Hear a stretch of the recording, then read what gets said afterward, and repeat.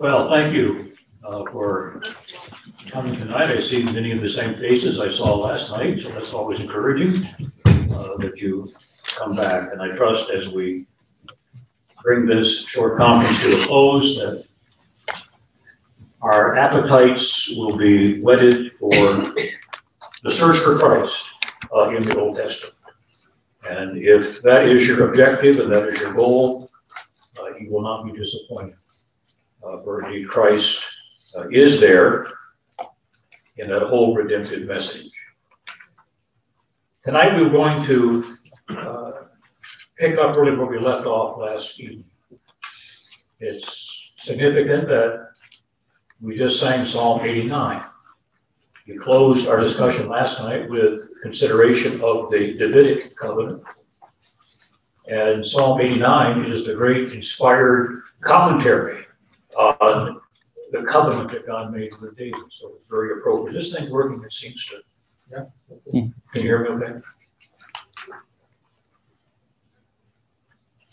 I say Psalm 89 is the great inspired commentary on David's covenant and his own reflection upon the faithfulness of God in fulfilling his word. Now, in our discussions last time, if we can get a running start of where we left off, we were looking last night at the revelation of Christ in the covenants, as the covenants, these various installments of the covenant of grace, are focusing particularly upon the identity of who the Messiah, the curse reverser, is going to be. As we begin with the statement of Genesis 3:15, and I emphasize how important that is going to be in our search for Christ in the Old Testament. And we learned in the very first promise of the Redeemer that it'll be a man. It's the seed of a woman, as God is going to reverse the curse with this one that comes into humanity.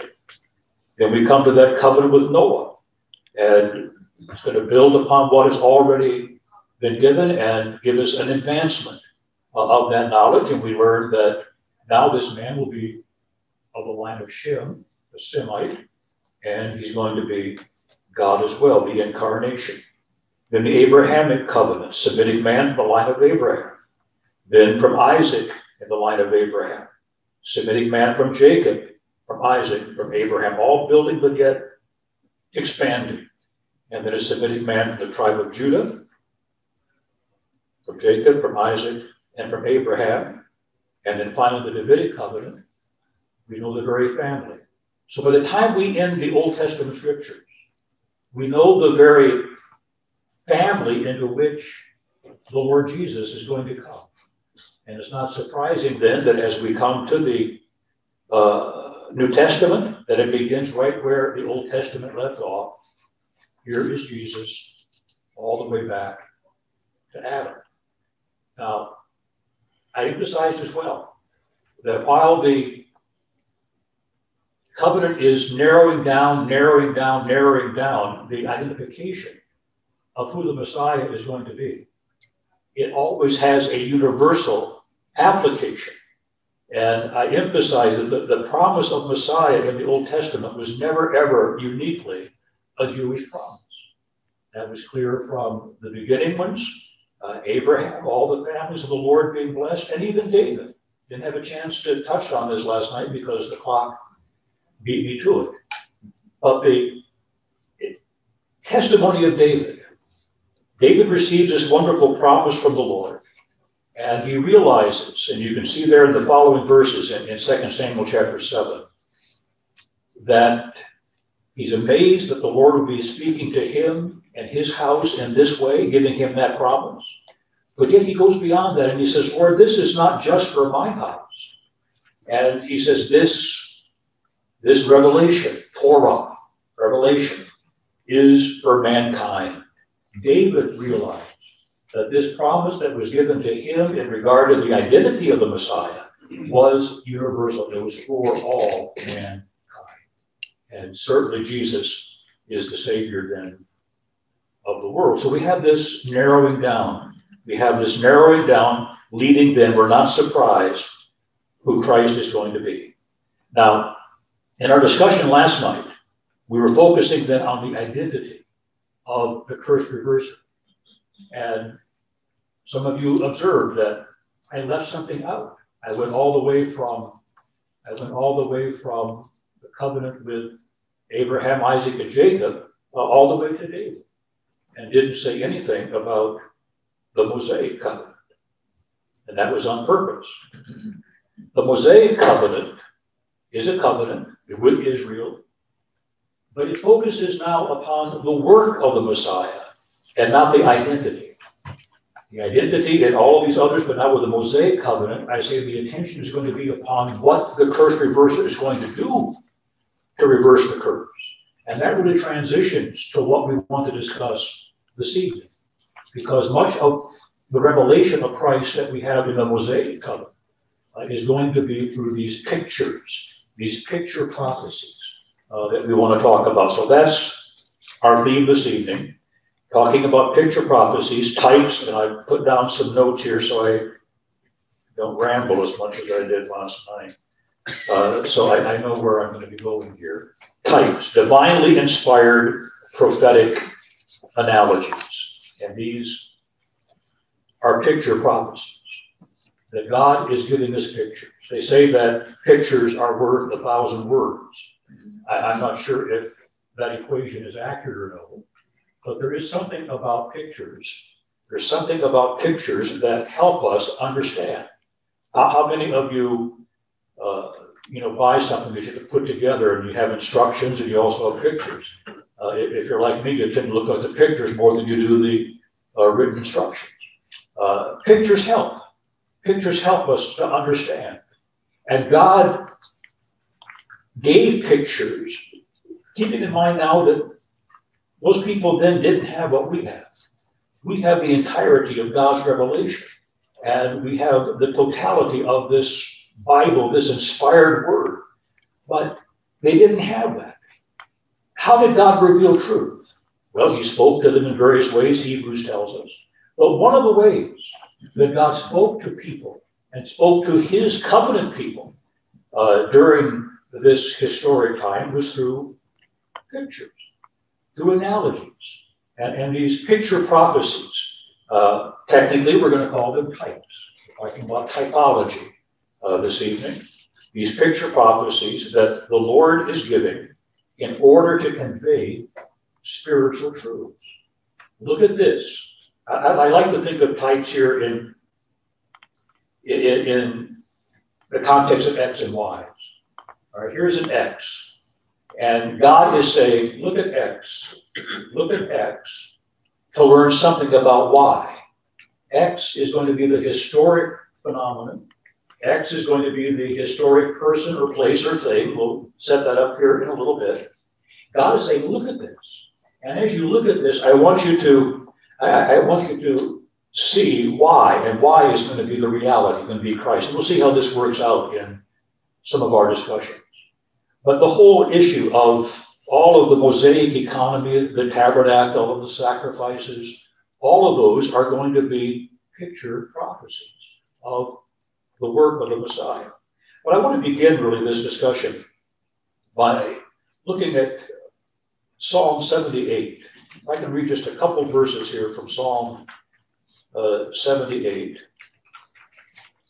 If I can find Psalms.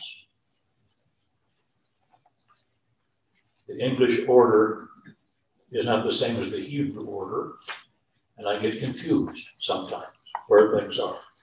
But Psalm 78, listen to this. Give ear, O my people, to my law. Incline your ears to the words of my mouth.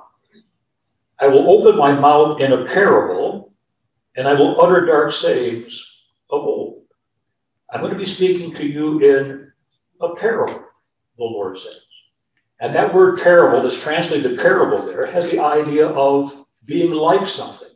And what's interesting here, that the rest of the psalm is simply a record of Hebrew history. It's just history. But yet in the history that is being given, the Lord says, is a parable. He's saying then that I want you to look at this history of Israel. And he's speaking to Israel. Look at your own history. And there are going to be spiritual lessons. There's something beyond just the facts of history that you must understand. It's like something. You remember in Acts when Stephen, and he's brought and he's going to be killed and they're going to stone him, get ready to kill him. But he gives his defense. And in Acts chapter 7, you read Stephen's defense. And what is his defense? He gives a whole history. He gives a whole history of God's dealing with Israel. And I remember reading that as a kid. It's just history. I remember reading as a kid, Stephen's stalling, right? He's stalling here. He knows what's coming, and so he's just going to go back and think about as many things in the Old Testament that he could think of. But no. In that history, he was preaching the gospel. That history was a preaching of the gospel. And those that heard him understood it. That's why they got so mad at him when they was preaching. It wasn't just a matter of recounting. There's something about history. This thing is bothering me. Yeah. Maybe, has my ears changed? I don't know. I don't think so. I apologize for being so clumsy with this, but it's awkward on my ears. You hear me okay? Yeah. I'm so embarrassed. Yeah. History. And the things in history are going to be used by God in order to teach spiritual lessons. God's a master teacher. How did he reveal stuff? He didn't just start throwing all of these great theological terms down to us. Propitiation, atonement, expiation, whatever. No. That's not how he revealed. He revealed oftentimes, I'm saying, in pictures. We talked last night about progressive revelation. Progressive revelation in terms of the content. That's our focus last night. But also there was a progression of revelation in terms of the manner in which God revealed truth. How you communicate truth is going to be important if that truth is going to be conveyed. I remember when I was working on my dissertation. So this is a few years ago. And my older son, about 3 years old at this time, I'm working at my desk at home, and my kid comes in and he gets underneath my desk and he's horsing around with my feet and this. And so I said, "What are you doing down there? What are you doing down there, Chad?" He said, "I'm hiding." Okay. Who are you hiding from? I'm hiding from God. So all of a sudden, this becomes more important than my dissertation, right? So I bring the kid up on my knee, and I say, "Listen, Chad, God is a spirit, infinite, eternal, and unchangeable. In his being, wisdom, power, holiness, justice, goodness, and truth." Westminster Confession. You're not going to find a better description of who God is and what God is than that statement in Confession. I said, "Listen, God is infinite in regard to space. He's everywhere. You can't hide from God. Do you understand?" No. He leaves. I hear him yelling from his bedroom now that God's underneath his bed. Right? Now, what's my point? What I told that kid was as orthodox could be. But he didn't have a clue. He didn't have a clue as to what I was saying because the way in which I communicated that truth. So what do? You send him to the mother and she takes care of it. There's a way. So I'm saying God knew that Israel was in their infancy. And to convey these wonderfully amazing truths of the gospel, what is the curse reverser going to do? He gives them a series of pictures. And these pictures we call types, divinely inspired prophetic analogies or picture prophecies. And I want to see them as prophecies, and I'll make this point as we go through. These are picture prophecies that are in the framework often of what we see as the ceremonial law in the Old Testament. And this is why we don't practice these anymore. These are prophecies. These animals that were sacrificed were prophecies that had been fulfilled. That's why I'm not looking for another lamb to be sacrificed. I'm not looking for another virgin to conceive and bear a son, nor am I looking for another lamb to be sacrificed, because that was a prophecy that was fulfilled in Jesus Christ and not meant to be repeated. So it's not that the law has been set aside. The ceremonial law is not, as it were, abrogated. It's been fulfilled. It's been fulfilled in the word of Christ. All right, so that's generally what I want to talk about this evening. So let's define some terms here. I said in one way we're going to be talking about this in terms of X and Y. And God is saying, look at X. Here's something in the real world. Look at X to learn something about Y. Y will be Jesus. So look at X to learn something about Y.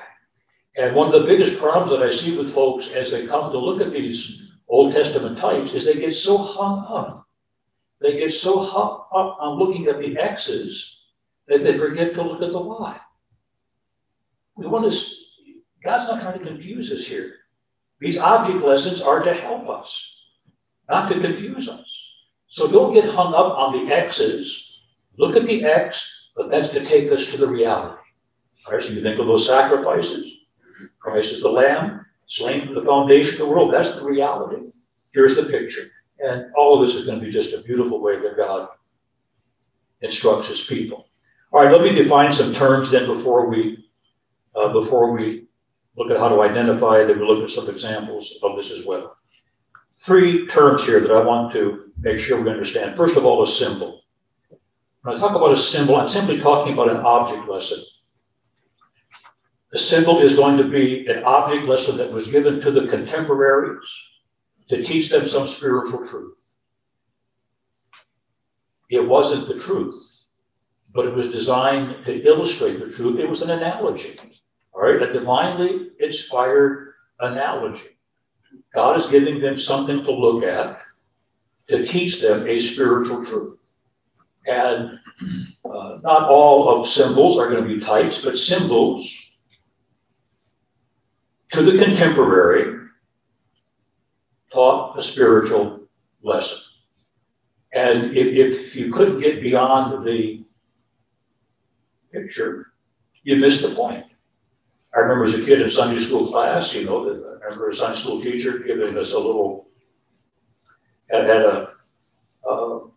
little jar of water, glass of water or something, and put in some food coloring or something, I don't know what it was, and it changed that water into that color.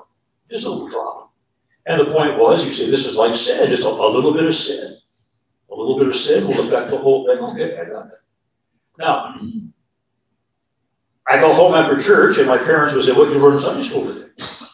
If I told them, what I learned in Sunday school today was that if you have a glass of water and put food coloring in it, it changes the color. If that's what I learned, I missed the point. Right? I missed the point. The object lesson was designed to take us to a spiritual reality. And if all we can get is the picture, and get hung up on the picture and don't see what it's pointing to, we miss the point. We miss the point. Were there Israelites that missed the point? Yes, there were. There were Israelites that couldn't get past the picture, and they were in serious trouble spiritually. The symbol then is the object lesson that is given to the contemporary to teach a particular spiritual truth, but to the contemporary. A type, then, is going to be a symbol with a future reference. Not all symbols have future references. A type is going to be a symbol that has a future referent. Something in the real world now is going to point to something in the future. And the antitype is the reality to which it's pointing. All right, so the antitype, I'll be using that word antitype probably, that is the reality. That's going to be Jesus. And the type is going to be the illustration. It's going to be the object lesson then that is going to prophetically reveal to us something about who Jesus is or what Jesus does. It's not without significance to me that the book of Hebrews particularly refers to these things in the Old Testament as shadows, the shadows of things to come, the shadows of better things to come. You think of what a shadow is. You think of a shadow. Shadow is not the reality. I may be walking down a sidewalk, right? I walk down a sidewalk and the sun is shining and I see my shadow. It doesn't, I can tell it's me. I can tell it's me. And depending upon where the sun is, I like what I see. I'm tall and I'm lean. Other times, I don't like what I see. The sun is a different position. Now I look short and stumpy. But whether I look tall and lean or short and stumpy, I know it's me. It represents me. But the shadow is not me. I see the shadow, and I'm the reality. The shadow's obscure. Right? The shadow obscures. It's not a perfect picture of me, but I know it's me. The shadow's obscure. The reality. But they were imperfect. Intentionally, these types were imperfect. Intentionally, these types in one way or another obscured. Else, if it was such a perfect representation, then there would be the confusion between the reality and the subject at hand. So shadows. So these are terms that are going to be interchangeable for us here in our discussions, these divine pictures that the Lord here is giving. All right, now then, how do we identify types? And this becomes, I suppose, the major difficulty. You have basically three positions that we can use here. You have some that are going to argue that it is such. If the New Testament identifies it as a type, game over, it's a type. And I would agree. If the New Testament identifies it, it certainly is a type. You have others on the extreme that will see types in everything. And as part of their rush to relevancy, we talked about a bit last night. How do we, there's so much of the Old Testament that seems to be outdated and outmoded and whatever. How do we rescue this? Well, let's allegorize it, let's spiritualize it. And they see types. They see types almost in everything. And I remember even growing up, I would hear sermons. And it would be a great blessing as these sermons would take a text, obscure text, and draw some beautiful statements concerning the gospel and concerning Christ. And I remember I was blessed at the same time I felt bad about myself because I would read those passages and say, I don't see that. How can I see that? This must be some great spiritual giant here that is able to see things that I can't see. Yeah, maybe so. But it dawned me one day, once I got into this business, that the reason I'm not seeing those things there in that way is because they're not there. Right? You can be blessed with the consequences of it, but we want to be accurate. So I don't want to see types in everything. That's not the way we rescue the Old Testament. But types are there. Now, the third position, which can be my position, certainly if the New Testament identifies it as a type, it's a type. But I want us to learn as well how the New Testament evaluates those passages, and that we can use the same hermeneutic, the same principles of interpretation as we identify types in the Old Testament as well. So how do we identify types? I've given some basic things to keep in mind here as we try to identify the types. First of all, divine origin. Types, these picture prophecies, are God's intent. We are not reading something into the text. All right, we're not reading something into the text. We're reading something out of the text. Technical term here is exegesis, right? We're taking something out of the text. That's the authority. The authority in our preaching, our teaching, our heads and what we think we can see, it is based upon the objective statements of the Scripture. We want to read out type. It has divine origin. This is God's word, and we want to read out of that the truth that is being expressed. So it's God's word. It's God's word. Next, it has to be historic. Types are based in history. Types are based in history. This is the difference between typology and allegorizing. An allegory, right, is a story with a moral, story that has no historical foundation, but with spiritual lessons. Does the Bible have allegories? Are there allegories in the Bible? Sure there are. You think of Ezekiel 16.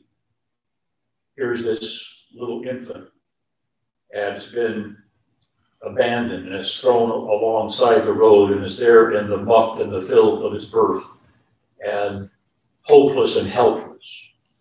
And here comes one, says, live, and lives.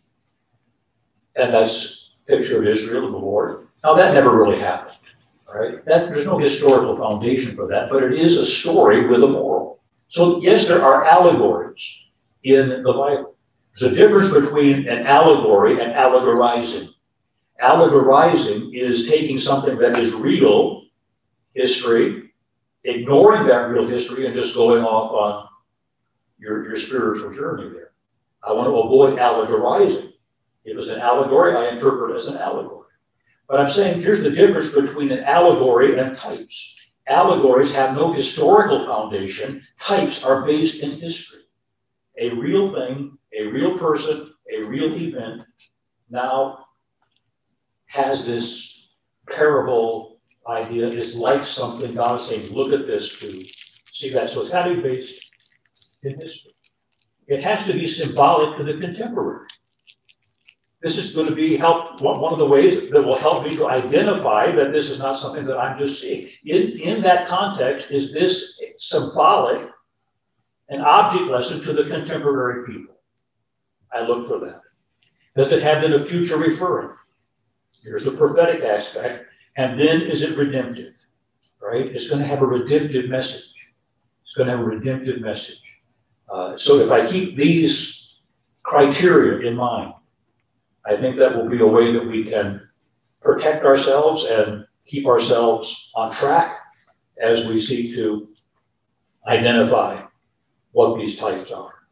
Then we want to keep the antitype in focus. These are analogies. They have to be analogous to something. Let me put it this way. Types never introduce truth. Types do not introduce truth. Types are going to illustrate, be a picture of truths that have already been established, right? That have already been revealed. They don't initiate the truth, the doctrine, whatever. So I want to keep the antitype in focus. And here's where our whole understanding of Jesus is going to come into play. I think sometimes people, and I talk to folks and students even over the years that say, I don't see Jesus. I don't see Jesus here. And I think sometimes it's because we don't know what we're looking for. Right? We want to keep in mind what we're looking for.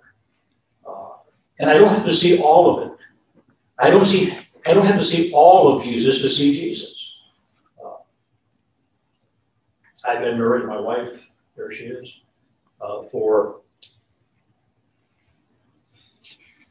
51 years. 51 years, that's a long time. I know her. I know her. If you put my wife in a crowd and all I could see was the back of her head, I could pick her out of that crowd because I know her. I know her. And if we know Jesus, here's my point, if we know Jesus and the full orb of who he is and what he does, I don't have to see all of him to see him.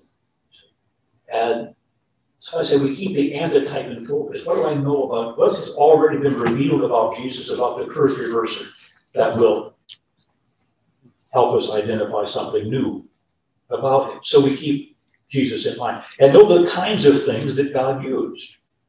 And types are going to be people, events, or things. These are the things that God uses as these object lessons.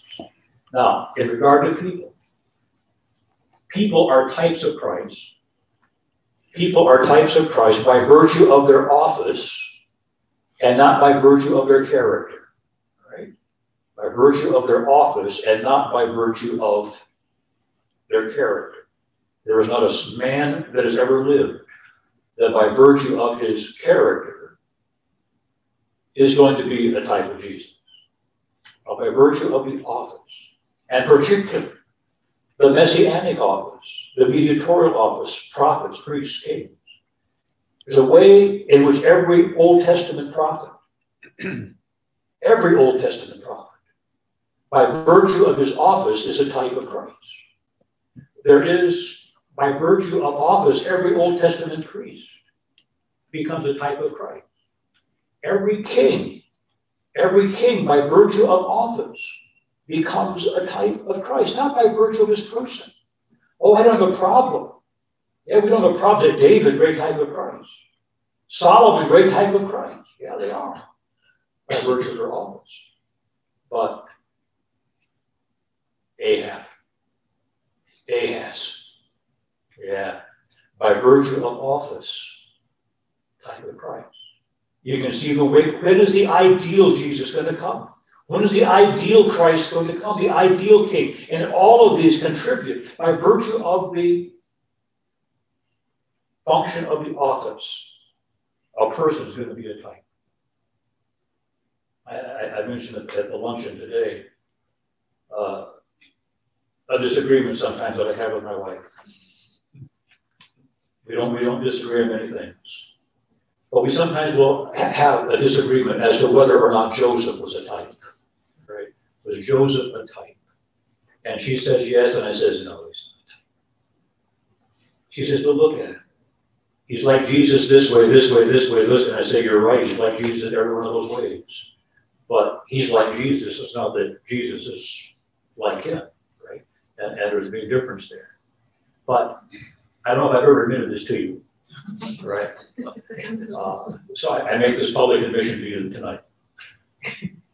In the book of Genesis, in the historical setting, I don't think that Joseph in any way was a type to his brothers, not a type of Christ to his brothers at all.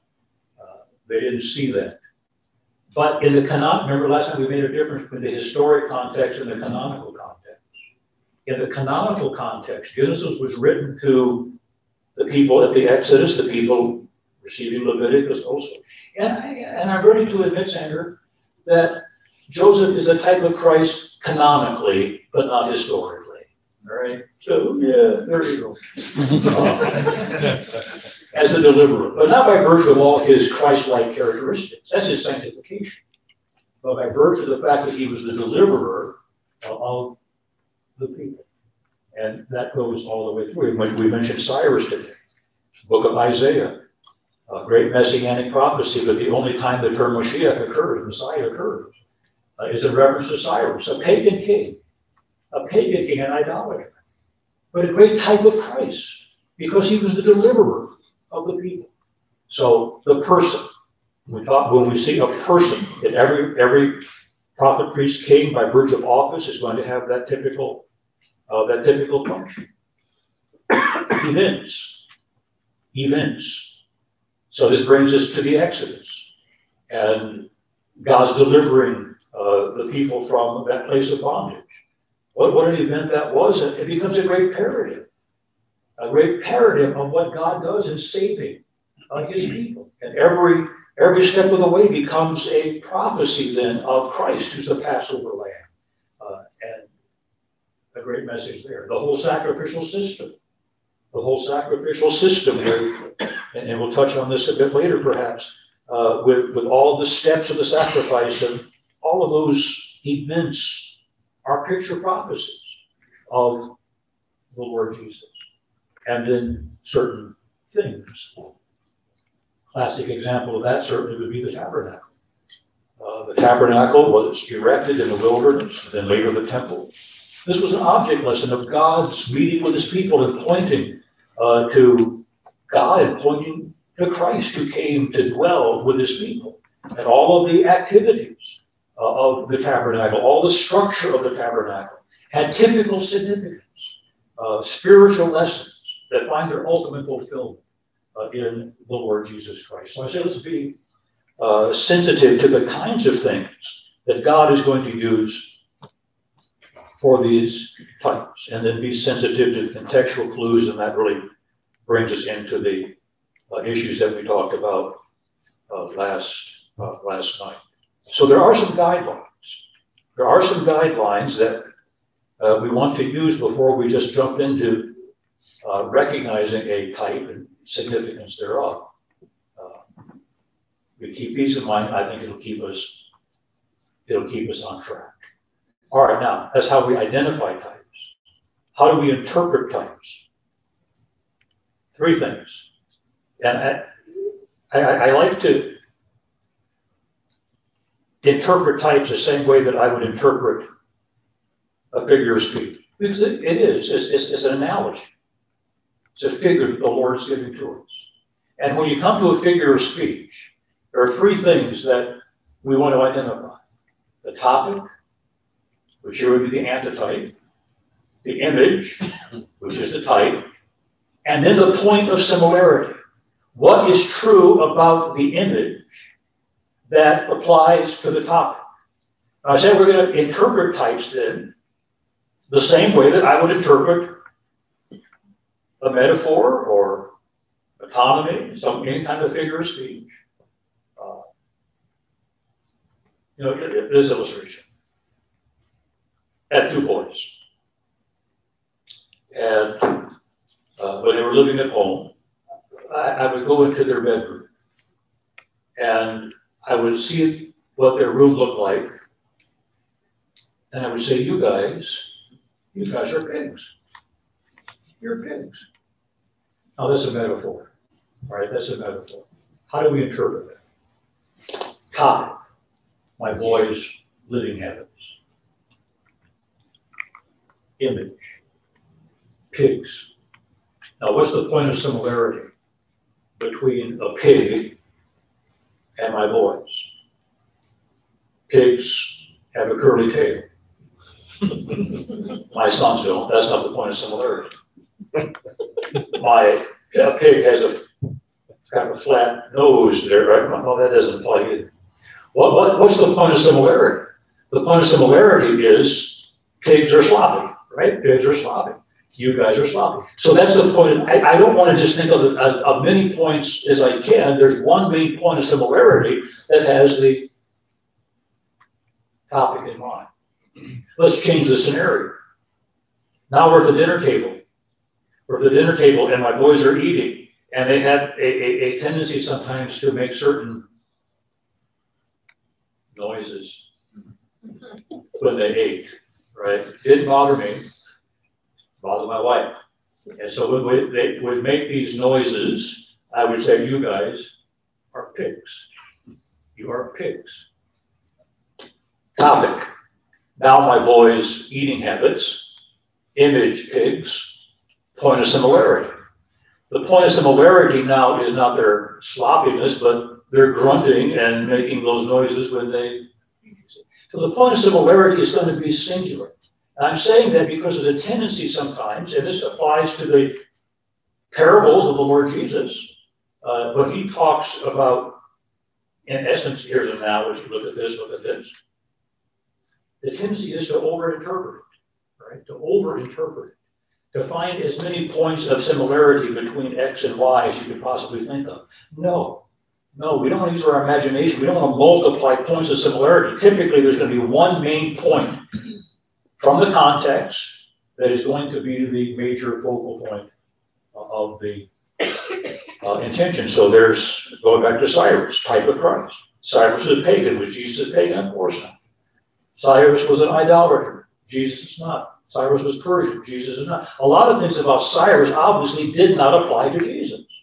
But what it did apply was the fact that he was the deliverer of the people. That's the main point. So key thing here is don't over-interpret. Don't over-interpret the types. They're typically going to be one major idea. Something that will not be contrary to context. So, for instance, something that is bad is not going to be type of something that's good. I've heard people say, for instance, there's Solomon. Solomon had all of these concubines, all of these wives. That's not good, right? That wasn't good. But I've heard it applied that this then becomes a picture of Christ expanding the church, right? To all. Yeah, no. You don't take something bad and turn it into something good. We want to be careful. All right, be careful. So there are some guidelines. I want to use the New Testament as I can as a guide that will help me here in the identification. All right, so those are some general introductory ideas. Now, I want to give some examples of how Christ is set up in the Old Testament through types, these picture prophecies. And this could go on forever and ever in many ways. Well, we'll take a look at a couple. This thing is really bugging me tonight. Take a look at the sacrificial system. All right, take a look at the sacrificial system. Keeping in mind now the canonical context that we set up last night. Canonical context of those sacrifices, same as the book of Genesis. Genesis has made what clear? Genesis has made clear that salvation is going to be, the curse reverser is going to be in a person. It's going to be a man that comes into the human race as the curse reverser. And we learned that this covenant is a matter of faith. Abraham becomes a great example, right? Genesis 15:6. Abraham believed God, and it was counted to him for righteousness. In the context of that covenant that has revealed this coming seed. Now in Genesis 15, when it makes that statement, it's just after he describes the seed of Abraham being like the stars of the heaven and multitude, whatever, and it says that Abraham believed God. That's not the commencement of Abraham's faith. Again, I don't want to get into all the aspects of Hebrew grammar or whatever, but the verb there that is typically translated as a simple past is actually a habitual idea. I would translate it, and Abraham had been believing God. So that is not the statement of his initial conversion faith. He had been believing God back from his call from Ur of the Chaldees. And God counted that as not faith, but God imputed righteousness to him, and faith the means. So it establishes faith. What I'm saying is the Abrahamic covenant establishes the means here of salvation as being faith in that coming seed. So now we bring this in now to Leviticus. You cannot begin understanding Old Testament religion by starting at Leviticus. It's going to give the wrong impression. Right? Put it within the framework of the theology of Genesis. Curse reverser man, God man, by faith, not by any works. So, brought up of Egypt. Passover, I'll come back to the Passover. Let's look at those sacrifices. You've got two different categories of sacrifices. You have what's called the sweet savor sacrifices, and you have the guilt offerings. The sweet savor sacrifices were the whole burnt offering, the meal offering, cereal offering, grain offering, if you will, and the peace offering. And then you have the sin offering and the guilt offering, the trespass offering for those in the other category. Begins with the whole burnt offering. Now, all of those sacrifices have certain things in common. And certain things in common. First of all, the selection. Selection of the animal. Depending upon the sacrifices, it could be a goat, could be a sheep, could be male, could be female. Different sacrifices allow for different things. But one thing was sure. It had to be without blemish. It had to be without blemish. As you pick out this sacrifice, this lamb, you make sure that it is without any blemish, no defect, no defect. It had to be perfect as far as the animal was concerned. Now, what does that say? What does that say? It's telling us that salvation has to be from someone outside of myself. Here is this one that is chosen. Here's this one that is chosen, that is perfect, that is pure, that is undefiled. What a picture that is of Jesus, you see.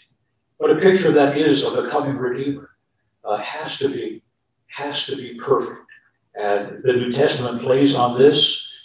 Here's Jesus, Peter says, this lamb without spot, without blemish. Yeah, well, that was pictured. I don't have to wait to Peter to figure that out. This is what Moses was teaching the people, what God was teaching them through Moses, that this sacrifice had to be perfect. Then you lay your hands on that animal. Literally, you lean on it. You put your weight on that animal.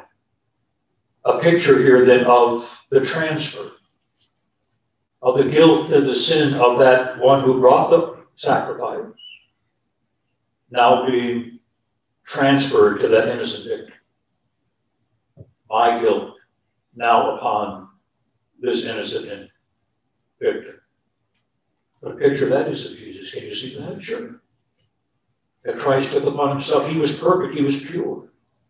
But he took upon himself the chastisement with a view to our peace. He took our iniquities upon him. And it's not without significance that when Isaiah is describing that in chapter 53, he refers to this servant as the Asham. He refers to this as the sin offering. Isaiah had enough sense to realize that the Asham, that the sin offering was not this goat or this bull, but it was this servant that was going to come, this Messiah, taking upon himself the sins of his people. Then the next step in the sacrifice was for the offerer to slay the sacrifice. The offerer slew the sacrifice. The personal responsibility, the personal involvement, that this animal now that is going to be dying is dying for me. It's dying for me. I'm the one responsible for putting this one to death. Other sacrifices the priest did that, but in the daily sacrifices you brought it, then you kill it. You kill it. I'm responsible. I'm responsible. And boy, what a picture that brings of Jesus, doesn't it? There on the cross.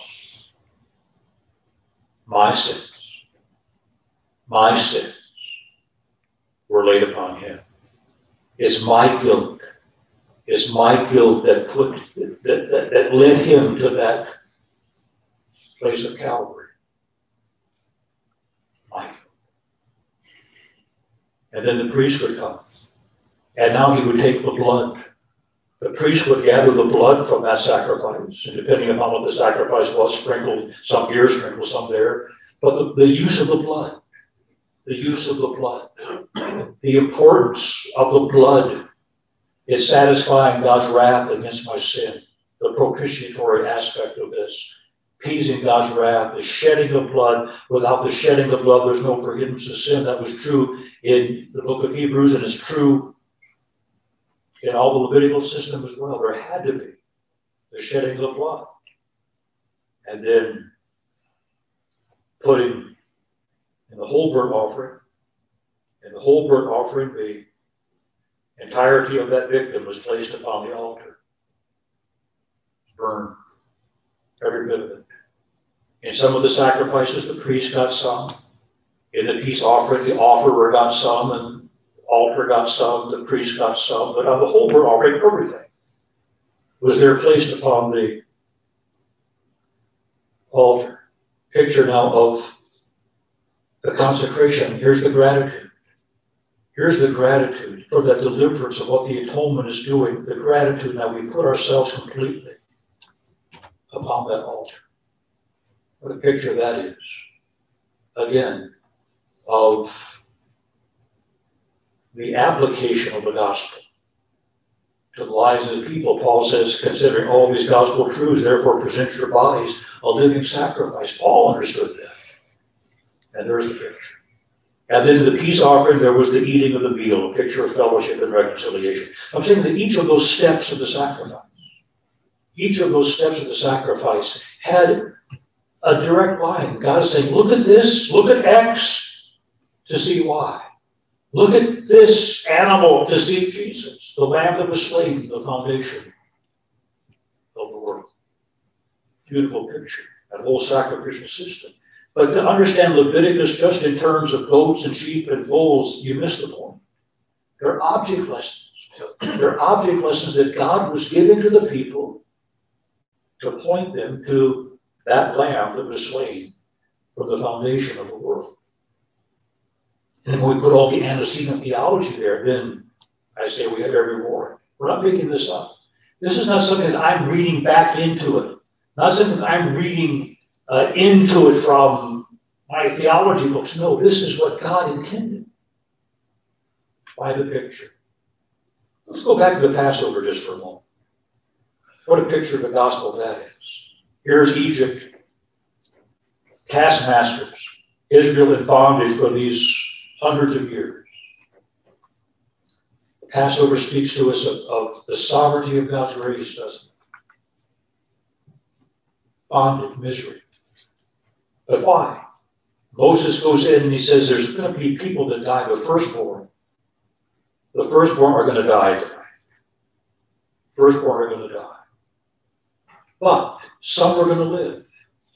And that raises the gospel question. Why is it that some die and some live on that Passover night? What was the difference between life and death?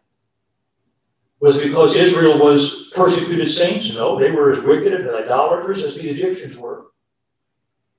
Oh, there's a remnant there for sure.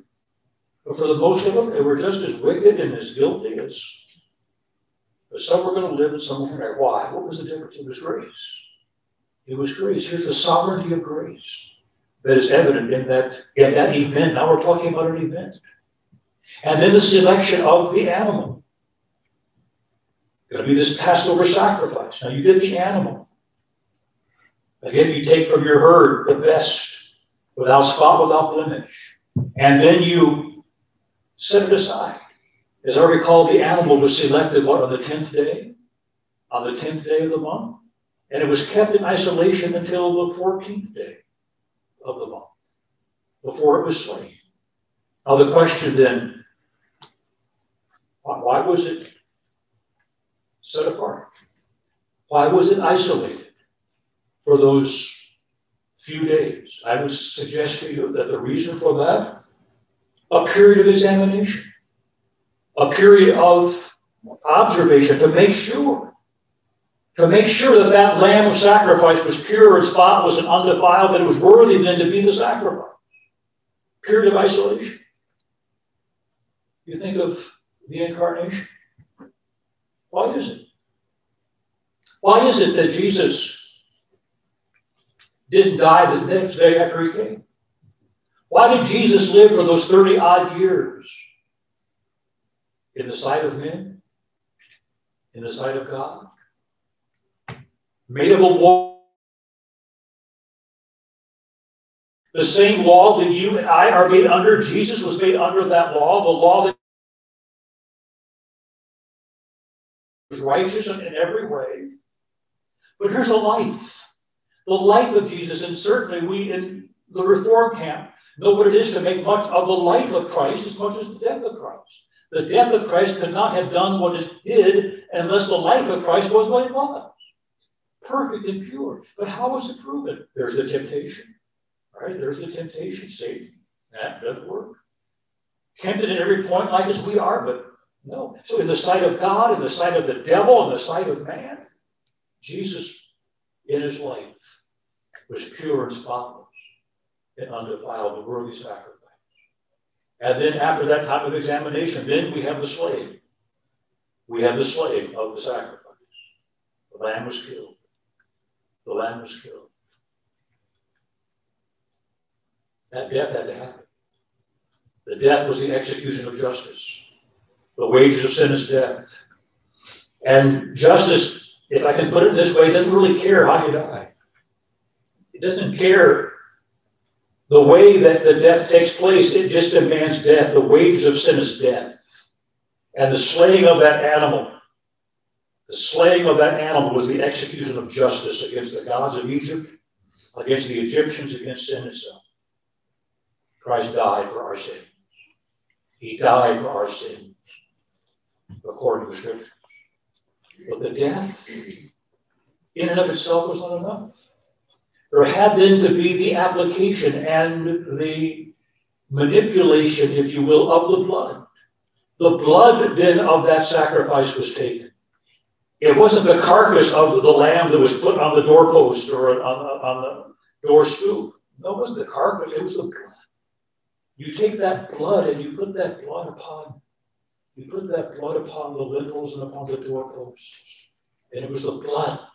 So the sacrifice, death for certain, but the blood shedding of necessity, that's what the atonement is. And all of that again points to Jesus. Paul says that Jesus is our Passover, doesn't he?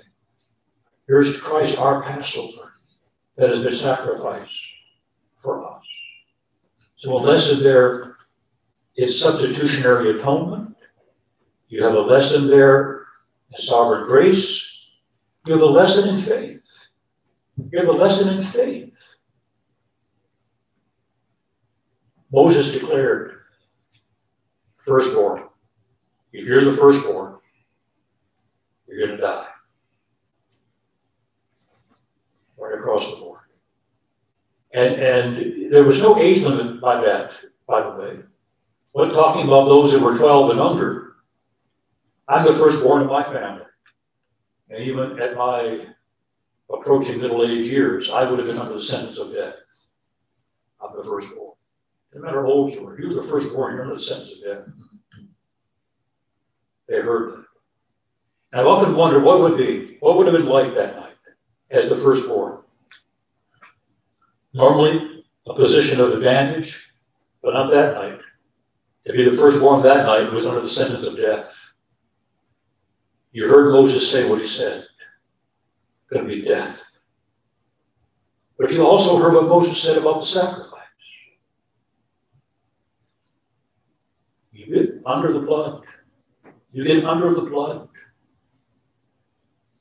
There's deliverance. And so the blood is there. The blood is there, and you enter in. You enter in. I've often wondered how that night was spent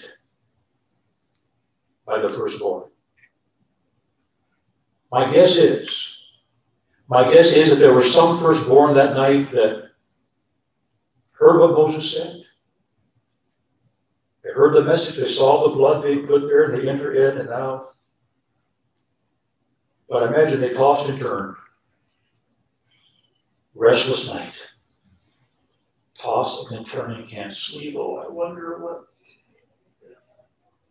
And then somebody else, another firstborn, heard the same thing, now enters in behind the door with the blood, and he sleeps like a baby, calm, peaceful, no problem. One wrestled, doubted, restlessness, the other perfect peace. But what happened the next morning? They both survived. See? The one that doubted and the one that was restless came out, and the one that was at peace came out, because it is not the exercise of faith. And what a beautiful lesson this is God is teaching us about the gospel. It is not the exercise of faith just that is, it's the object of faith. It is the object of faith that determines the value of faith. Some have weak faith, some have strong faith. We want our faith to grow. But so many people are wrestling. Am I believing enough? Am I sincere enough? How sincere do you have to be? The Bible never says, does it? I know how much faith I need to move a mountain or a tree, the size of a grain of mustard seed. But the Bible never says how much faith I need to be saved. But it does point me to the object of faith. And the Passover focuses attention upon the object of faith. It is the object of faith that determines the value of faith. Getting under the blood. Jesus, the Lord said, when I see the blood, I'll pass over you. I think too many are trying to stick their heads out of the window and see how much of the blood they see. It's when I see the blood, the Lord says. Now, I'm telling you, if you can't see Jesus through that whole thing, I don't know where you're looking. What a beautiful picture that is. Just a picture prophecy that's been fulfilled. So I'm not looking to repeat all of those details. No, those were pictures that God was giving, analogies that would draw our attention to the reality of who Jesus is. So events. I've already mentioned the persons that by virtue of their office. You take things, and obviously the tabernacle is a classic example of God meeting with his people and God tabernacling with his people. The Emmanuel concept that finds its ultimate consummation and fulfillment in the incarnation, again pointing to Jesus. So everything about that tabernacle in one way or another, full pattern of heaven for sure, but a prophecy of God coming in flesh to dwell among us in the person of Christ.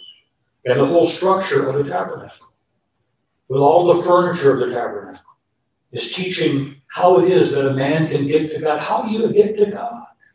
How do you get to God? And I don't have time. My session is almost over, I guess. How do you get to God? There's the structure, the tripartite structure of the tabernacle.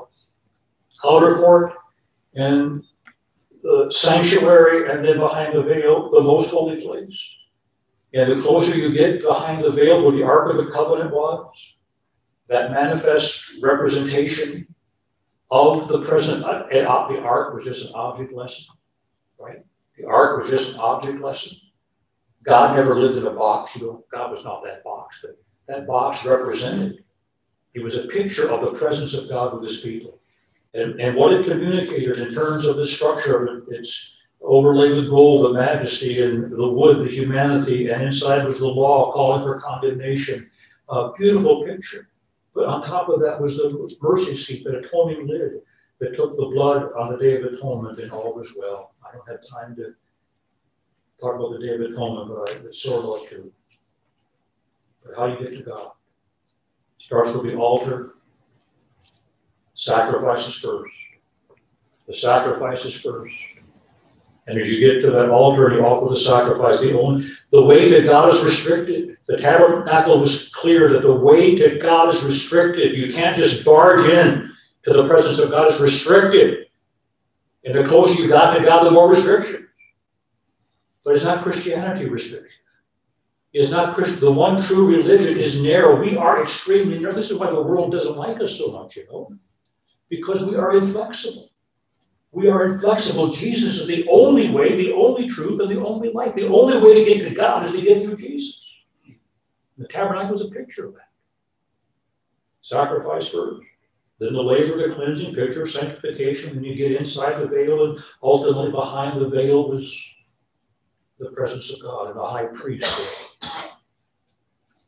was a walking object lesson of the work of Christ. A walking object lesson of the work of Christ. Dressed in his royal garments, royalty, setting that aside on the Day of Atonement, taking it all off. And on the simplicity of his linen undergarments, he makes his way behind the veil. Sprinkles the blood of the sacrifice and now comes back out. Is entering in a picture of death, is coming out a picture of resurrection. Beautiful picture. I'm saying, have your eye open. My time is gone here, it looks like. But have your eye open. Have your eye open. If you have your eye open for Jesus, you'll see Jesus. The whole redemptive message. It may not be a title of Christ, it may not be a particular prophecy, but in one way or another, the Old Testament is developing and establishing for us this redemptive message. And you can't think of redemption apart from the Lord Jesus. Yeah. I guess I'll stop. But don't ignore your Old Testament. It's a Christian testament. It's full of Jesus.